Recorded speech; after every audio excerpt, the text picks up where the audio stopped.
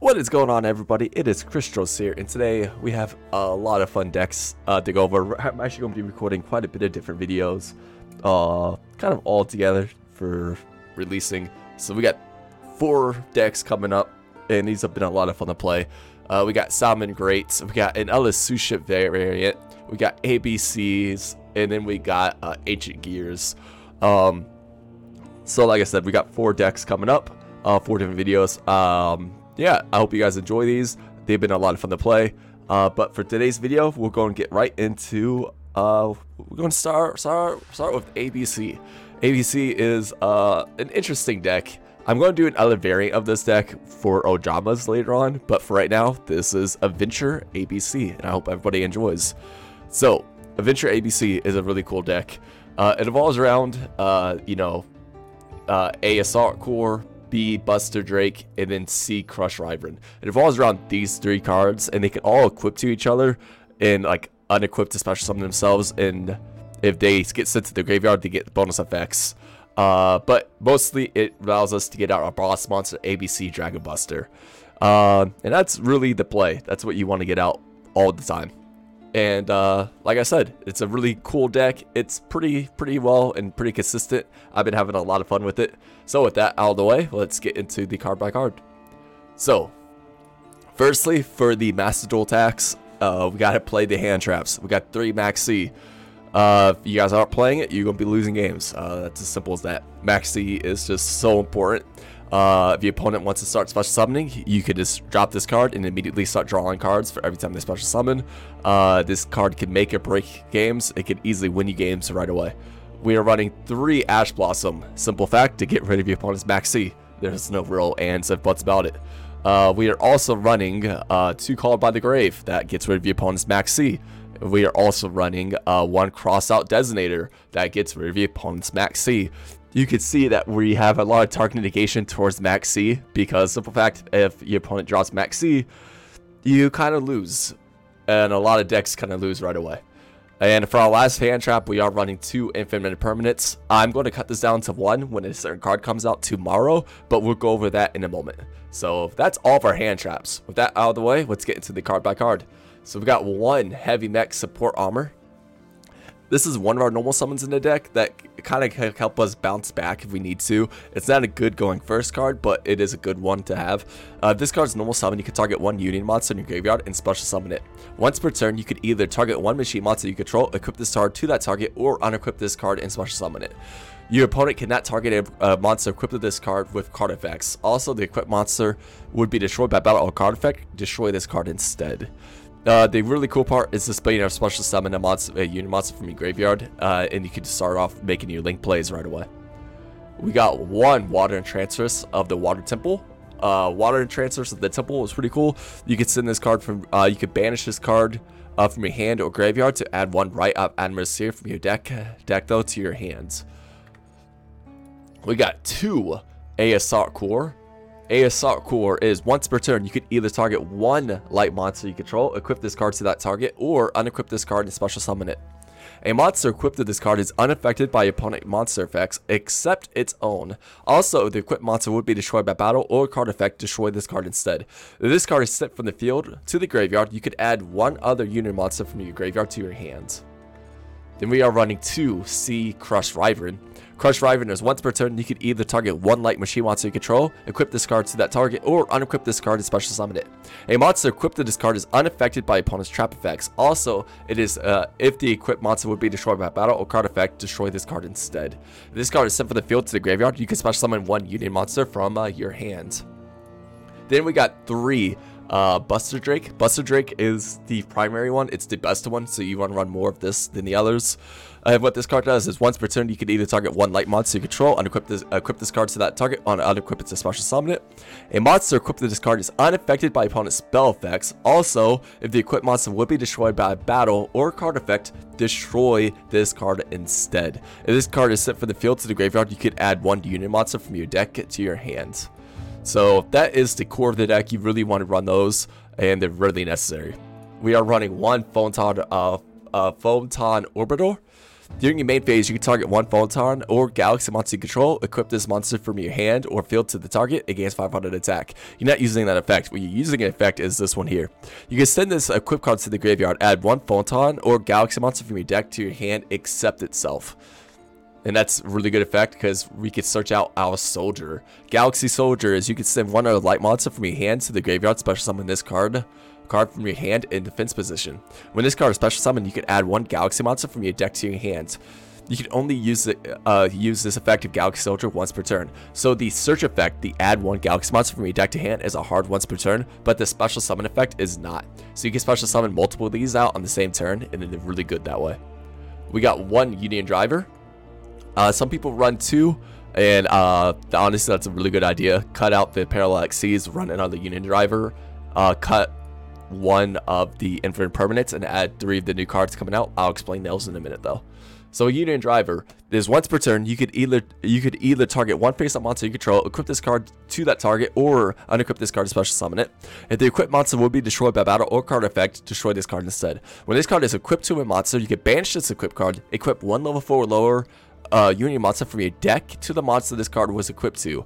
So that's what this card's really good for, because simple fact is, if you have the field spell out, you can normal summon B-Drake, then you could equip Union Driver to B-Drake, then use B-Drake's effect, banish it to get one of your like other cores out like you see, or A, special summon those ones so you can link off. Like I said, it's really good, definitely worth running.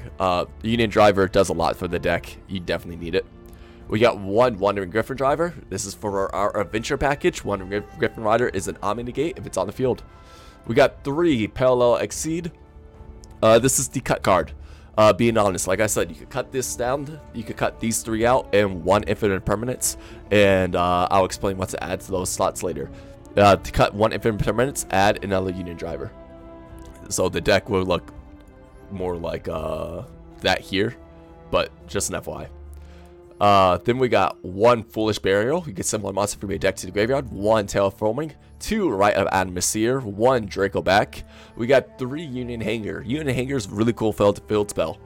When this card is activated, you can add 1 light machine monster from your deck to your hand. Once per turn, if a light monster, a machine unit monster is normal or special summon to your field, except during the damage step, you can target one of these monsters, equip 1 appropriate light monster, 1 light Union monster with a different name for your deck to that monster, but the Union monster you equip cannot be special summoned this turn. And the monster you really want to be equipping is Union Driver. We got 1 Faithful Venture. We got 2 Called by the Grave, 1 Crossout Designator, 3 Unauthorized Reactive. You can target 1 machine monster you control, equip 1 appropriate machine Union monster from your hand or deck to that monster, but the Union monster you equip cannot be special summoned this turn. It's really good, definitely worth running. So, like I said, that's the main deck. Now, for the main deck, I said I'll cut the Parallel XCs out of it. And the reason why I said that is because this card is coming out. Theon King Regulus is coming to the game. It's actually coming out when I'm recording this video in like 3 days. So, like I said, it's a really good card, and you definitely want to be running it. What this card does is very, very simple, and it's amazing. So what it does is you can target 1 Theon monster or 1 machine monster in your graveyard and special summon this card from your hand. If you do, equip that monster to this card. So it's a really easy special summon. But its effect is when the opponent monster activates a card or effect, quick effect, you can send 1 Theon monster from your hand or face up on the field to the graveyard to negate that effect. And Theon, you could send itself. So you could send itself to the graveyard, and it's a free Omni-Negate, and it's really easy to special summon. And if you equip your if you target your like A assault cores, B assault cores, and C assault cores when it sends, these cards get sent to the graveyard also, and their effects will proc. Just an FYI. Theon is really good for the deck, and it's going to be busted. You want to run 3 of them and get rid of your Parallel XC for that. Also coming up is ABC Dragon Buster is coming to 3 copies. You run 3 copies of that. I would honestly get rid of like Nightmare Cerberus and have a 3rd copy of ABC Dragon Buster. So with that, let's get to our extra deck. ABC Dragon Buster. It requires A Assault Core, Buster, Drake, and Crush Wyvern. It must be special summoned for extra deck by banishing the above cards you control and or from your graveyard. You do not use Polymerization. Once per turn, quick effect, you can discard 1 card, then target 1 card on the field and banish it. Simple as that. It's really good, really great disruption. I love it. Then during your opponent's turn, quick effect, you can tribute this card, then target 3 of your banished light machine monsters with different names to special summon them. So it allows you to go in OTK, so at the end phase, you can just tribute this card, get 3 of your light monsters to the field, and you could link them off to link plays, or link plays, then you could end on like your link monsters plus an ABC dragon. It's just really good, definitely worth running. We got one Degusco Emerald. Degusco has been featured a lot in my decks lately. It's a really good card. You could target 3 monsters graveyard, shuffle them back in the deck, and draw 1 card. We got one Baguska for emergency reasons. We got one Cyber Dragon Nova, and that allows us to rank up into Cyber Dragon Infinity. Cyber Dragon Infinity is just a straight Omni Negate. So once per turn, if your opponent activates a card or effect, quick effect, you detach 1 material from this card, negate the activation. Really good. We are running one Nightmare Cerberus. We are going. That's a cut card. You could cut it for ABC Dragon Buster, just an FYI. So your deck would look at 3. We can't do it right now, but you get what I'm saying. We got one Nightmare Phoenix. This is our spell and trap removal. We got one IP Masquerena. One Barricade Blocker. Barricade Blocker is when this card's linked summon, you can discard 1 card. Then during the end phase of this turn, you can add 1 continuous or field spell from your graveyard to your hand. You can only use the effect once per turn. This allows us to recycle our field spells if they do get destroyed. We got one Union Driver. Union Carrier, my bad. Union Carrier is a great card. You could, when this card is linked, summon, you can target 1 face-up monster you control, including itself, and equip 1 monster from your hand or deck. With its same original type or attribute. So it's a light machine, and that's all of our deck. So you could easily equip, A, C, and or B, or even Union Driver. The fact is, this card is amazing, definitely worth running. We got one Light Charmer. Light Charmer is a really good card. It comes up in certain situations. Like I was playing against Blue-eyes and this came up, so I was able to link them off, get my effects from my A and B, and I was able to like steal the Blue-eyes and stuff like that. So like I said, it does come up. We got one Nightmare Unicorn, the bounce cards, one Apollosa. It's a good card for straight Omni Negate reason, for monster negate reasons, and then we got one Axis Kotaker to close out games. So like I said, that's the deck. When the 9th comes, should be probably the day when this video gets released, to be honest with you guys, with how I'm recording right now. All my Pale Xyz will be removed for Theon King instead, and that will be the play. You definitely want to run those 3. And that's it, guys. I hope you guys enjoyed the deck. Yeah, with that out of the way, let's get into the games, and I hope everybody's having a wonderful day. Alright, thank you. Bye. Alrighty, guys. This first deck, this first duel is against Utopia. Utopia is a really interesting deck, and I think this guy misplayed. I'll explain where I think he misplayed, but he ends up going first. I'm like, okay, Utopia probably could win going first. He activates Onomatopoeia. He gets rid of Mystic Walk. This is a weird build. You kind of see what I mean by weird. He activates some Vial cards. I'm not going to go through his plays, by the way, on this one. I'm just going to kind of let you see the replay. He goes into Utopia Double effects will allow him to get double nothing, and he's going to rank up into number 39. So far, this all seems, we've seen these plays before. So he goes into number 39, but at this point, he activates another card to special summon itself. 39 is going to go into Utopia Ray. Then he activates a Hyper Rank, and he ranks up into number 99. I'm like, okay. Number 99's effect, he's going to discard 2 cards, and he special summons number 100. I'm like, alright, this is weird. Number 100 gets attached, and he's activate number 100 effect, detach it, and it goes up to 1,300, and he sets 1 card.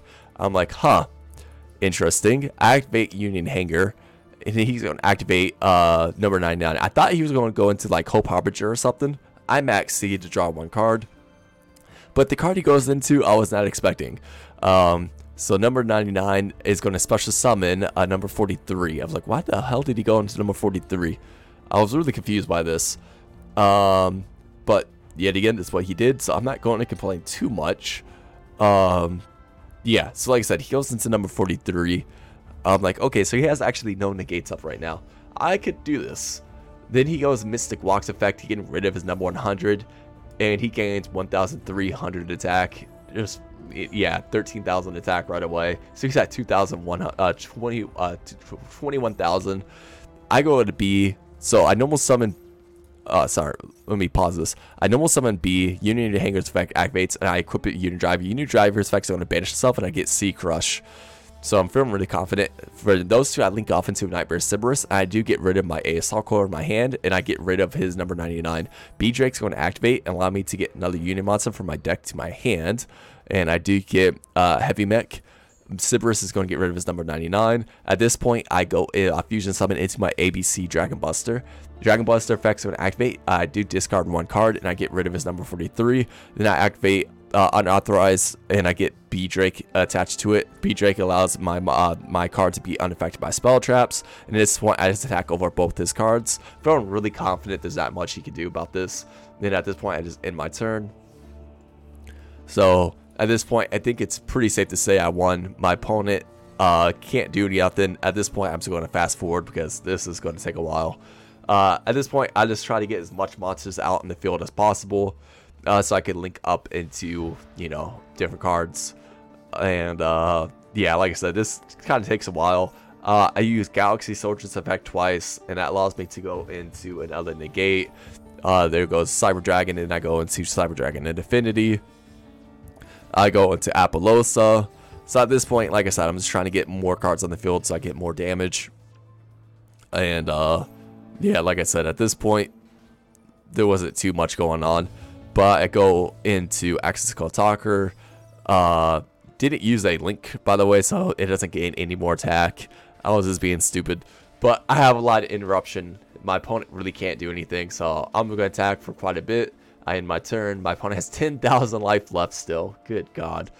My opponent just ended his turn. At this point, I realized he just gave up. So I'm going to activate, normal summon B Drake just for, you know, more damage. And I'm going to attack for quite a bit. And the B Drake normal summon was necessary. And there it goes. That was it, guys. I hope you guys enjoyed that duel. And with that out of the way, let's get into the next one.